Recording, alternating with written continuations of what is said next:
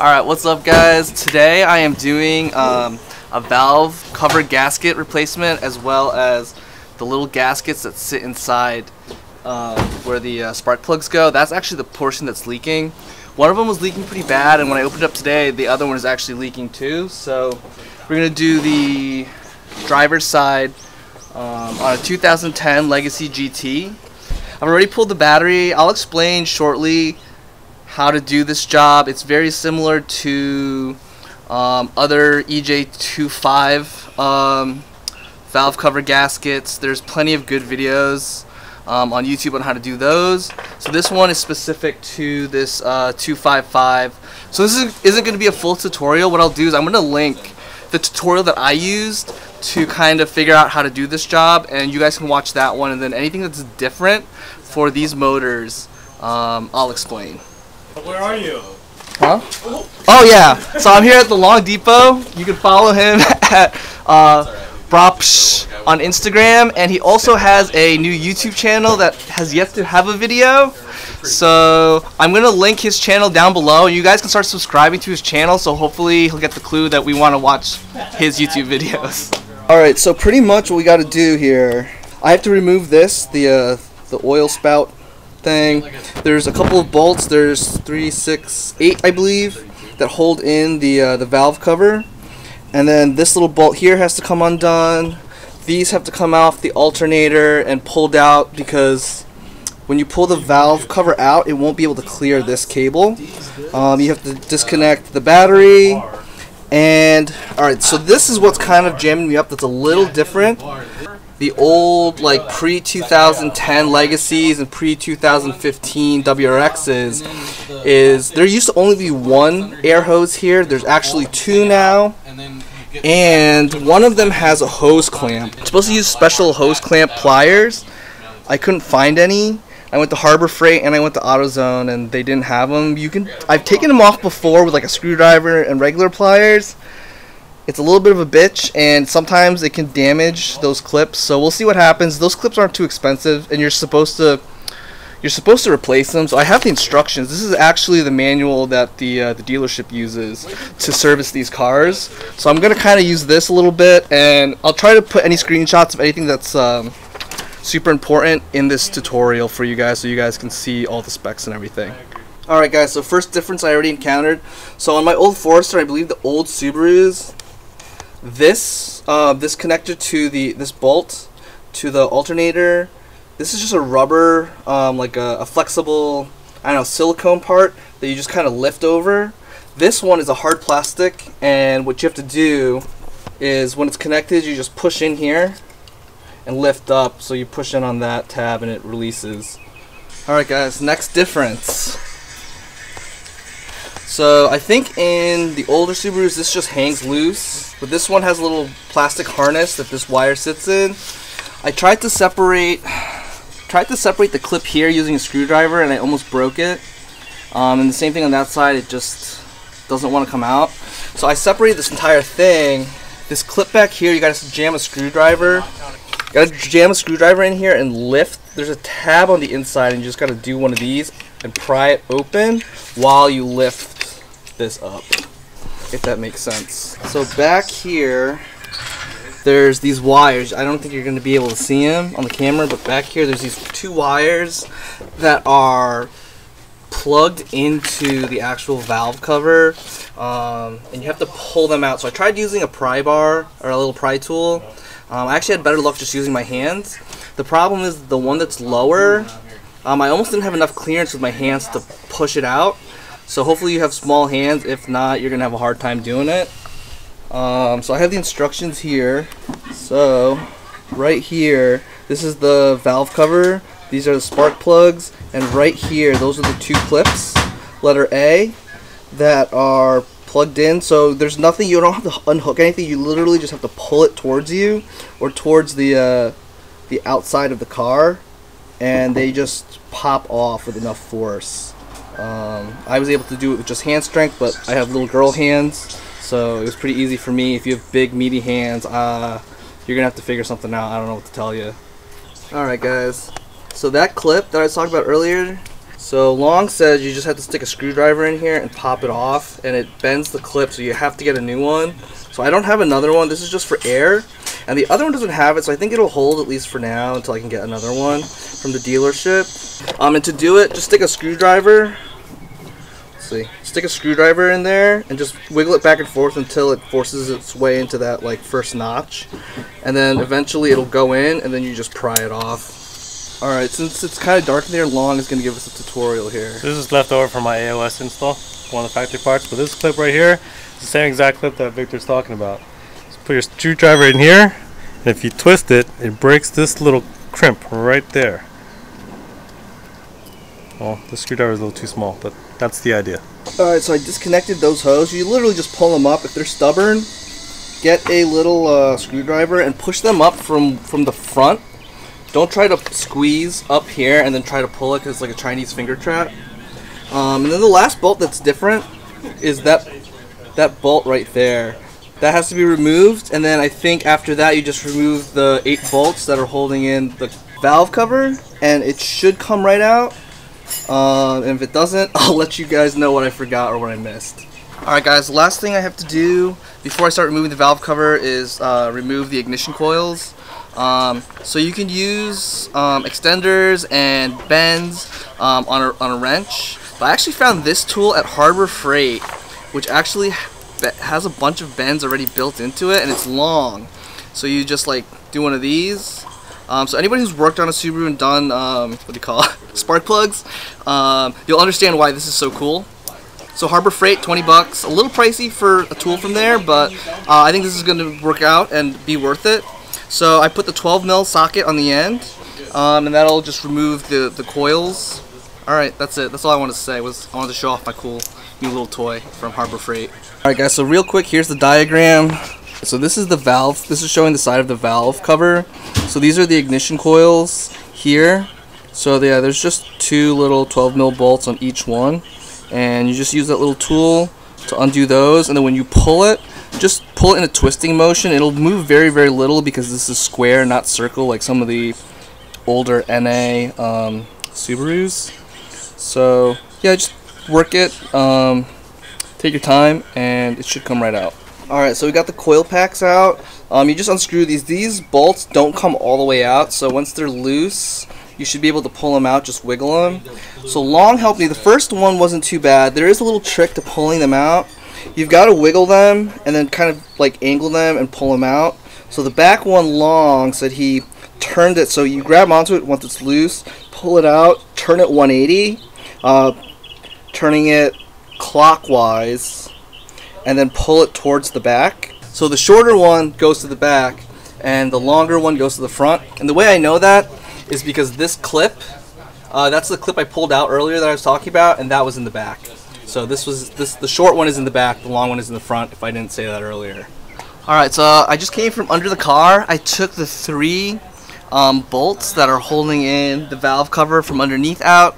Came out pretty simple. I just loosened them with this 10mm. It's a ratcheting one. If you don't have a ratcheting one, it's only 2 or 3 turns, and then I hand loosened them and they came right out, no problem. Southern California doesn't experience a lot of heavy weather, so pulling this car apart is pretty easy.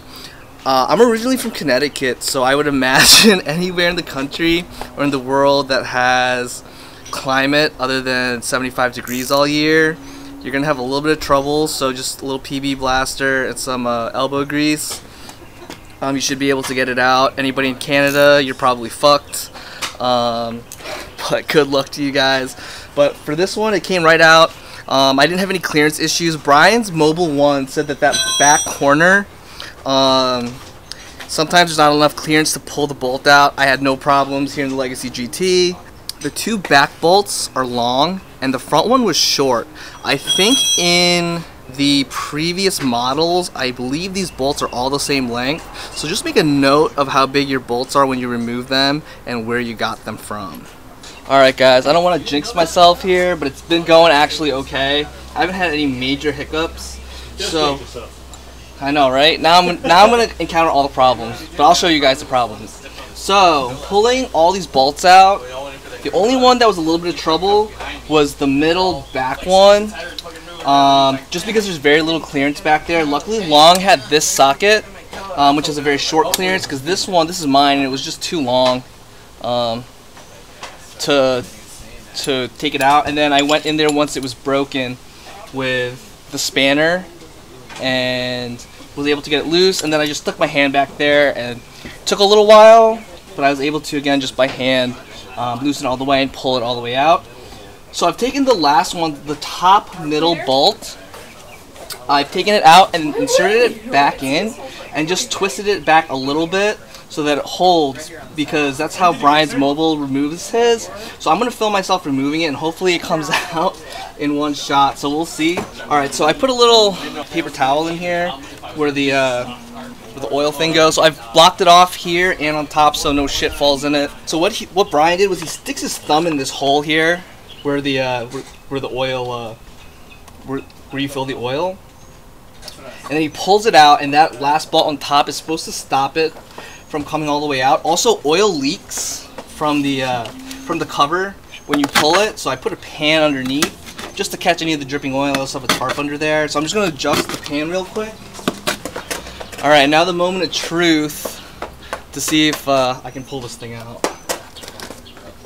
I think you have to apply a little bit of force because the gasketing is... There we go. Popped right off. So now, take the last bolt. So this last bolt prevented me from pulling it all the way out and slamming into the wall.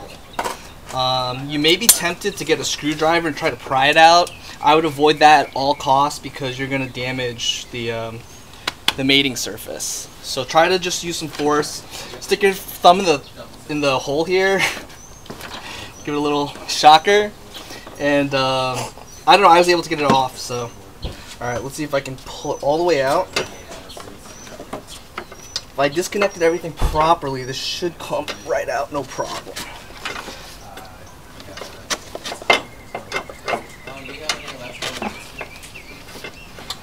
Yeah. I'm hung up on something. I don't know what.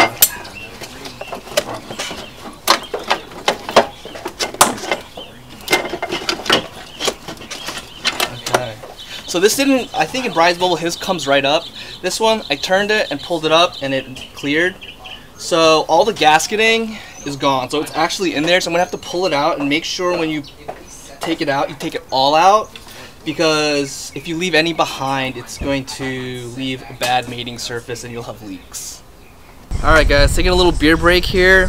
Shout out to our unofficial sponsor, Swampy's Pizza Port IPA. So I just wanted to mention one thing real quick. Alright, so when I pulled out the valve cover, this gasket that goes around where the spark plug is, these are the ones that were leaking. This stayed in the engine, and I just wanted to make a note that there's actually a little bit of a lip here. So where the lip is, the thin little part of the lip goes to the inside of the motor, and then the part that's longer this way points out towards the outside of the car, if that makes sense, away from the motor. One other note, so I'm cleaning out all the silicone that's connected to the motor. You kind of use this to reinforce the gasketing, and I'll touch on that in a little bit, but make sure you get all of this out. And this is a gray color, so apparently there's two different kinds. There's the gray and then there's the black. One is more heat resistant, and I think one is more resistant to oil corrosion, from what I understand.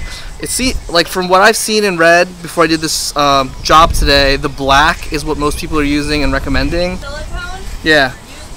Alright, Liz says use black. Liz is actually probably the most experienced mechanic here. She's definitely pulled her motor more than anybody here. So Liz is saying use the black. The internet says use the black, so internet facts are never wrong. So I cleaned up the valve cover. I had it covered up. There was a little bit of wind, and you don't want any debris blowing in here.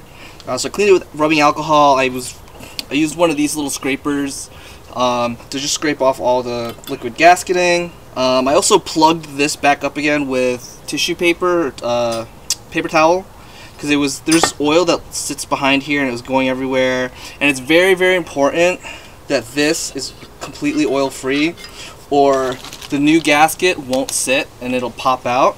I also washed my hands and tried to get them as oil free as possible. So I believe this is the correct side. I have both sides, so I'm not sure which one is which. So you just have to lay it in.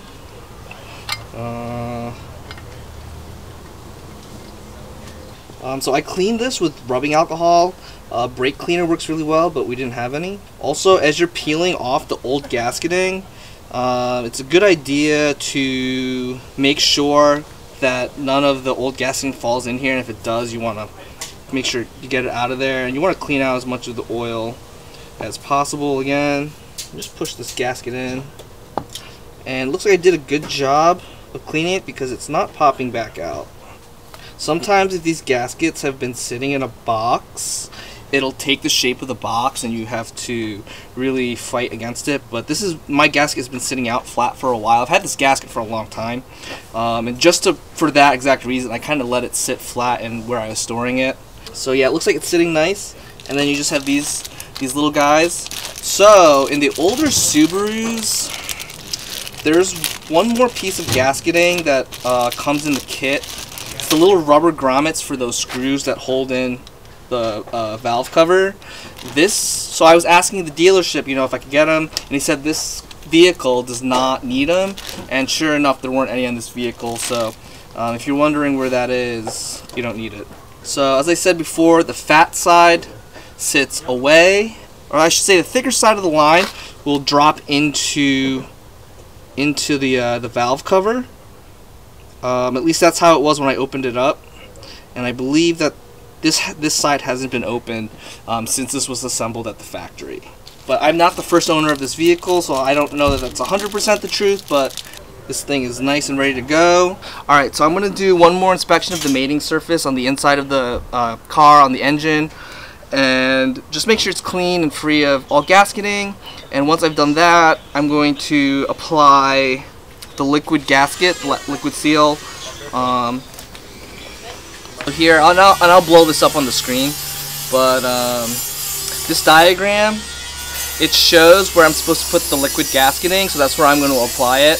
It looks like in the bottom diagram, there's two diagrams here. The bottom one is the one for the side that I'm working on, and you can tell from the bottom, there's another diagram on the bottom that shows the oil pour spot. Alright guys, so I just checked inside, everything looks clean as possible. So Brian's Mobile, he applied the gasketing to the valve cover itself. What I'm going to do is I'm going to apply it to the inside of the motor where it's supposed to go. And the reason I'm doing that, when I drop the cover in, you have to put it at an angle and then twist it, and I don't want the gasketing to rub off. So I think it's safer to apply it to the part that's still in the car, to the part that's still inside. So I'm not really going to film that. If you want to know how to apply this type of gasketing, watch Brian's Mobile again. This is just kind of this video is just more of an addition to what he said, and it's more specific to this vehicle. Alright guys, it's been a week since I did my valve covers.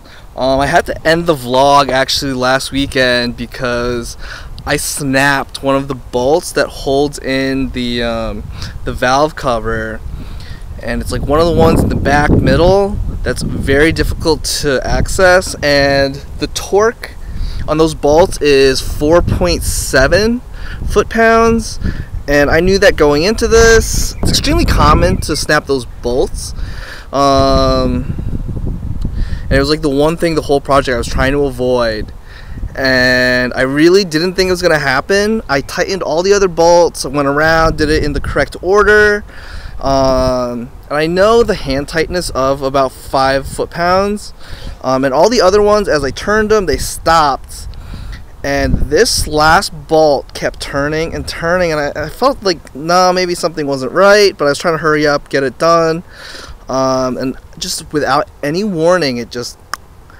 heard this click, and then it just kept turning and turning and turning. I was like, it snapped. So I didn't know what to do. We we ran the car. I sealed it all up. It was already pretty much done, so I sealed it up just to see how much it was going to leak. There's no leaking. It's been a week now, still no leaking, knock on wood. So I'm just going to leave it as is, and eventually I may have to remove the heads. I need to remove the head on the side that it's snapped off on in order to try to attempt to remove the stuck bolt. So, you know, that either that or remove the head and replace the head are my two options. And since both of those are very expensive and very time consuming, I'm just gonna run it and see how long. I mean, my fingers crossed it'll just not ever leak. I think that's a little too hopeful, but we'll see what happens. So I'm just gonna run it as is. I'll update you guys on what happens, but yeah, just be extremely careful when doing that job. I think I may have misthreaded the bolt, so I should have backed it out and then reinserted it, and that may have helped me avoid the problem. You know, I know there are people who are going to say I should have used a torque wrench. Unfortunately, in that spot, it would have been very difficult to get a torque wrench in there. I barely had clearance for a ratcheting wrench, like a spanner. So, I don't know that I would have even been able to have a torque wrench back there. So, yeah, that's just my advice. Is just go slow, be careful. My other bit of advice would be to actually buy new bolts. The bolts that are back there are very thin and cheap, and my bolts had a lot of corrosion on them. So yeah, I recommend actually trying to go to the dealership when you do this job and just buy new bolts. Especially, I mean, if you're doing this job, your car probably has about 100,000 miles on it. So yeah, just buy a whole new bolt set for the valve cover gasket. All right, I'm gonna end it there. And I'll see you guys next week. Alright, peace.